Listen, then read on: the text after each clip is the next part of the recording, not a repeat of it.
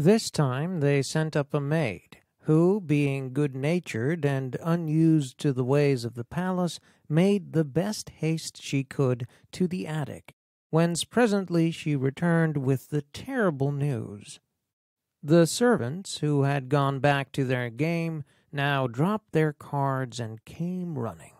All the household, in fact, came pouring up the turret stairs.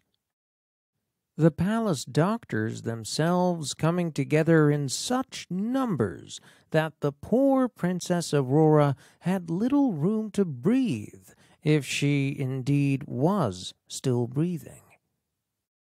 The doctors dashed water on her face, unlaced her, slapped her hands, tickled the soles of her feet, burned feathers under her nose, rubbed her temples with special oils, but nothing would bring her to.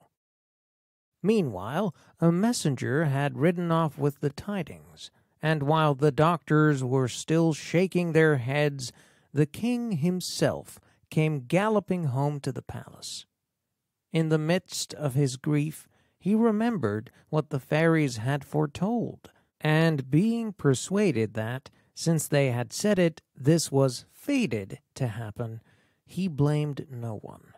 Instead, he gave orders to carry the princess to the finest apartment in the palace, and there lay her on a bed that was covered in gold and silver,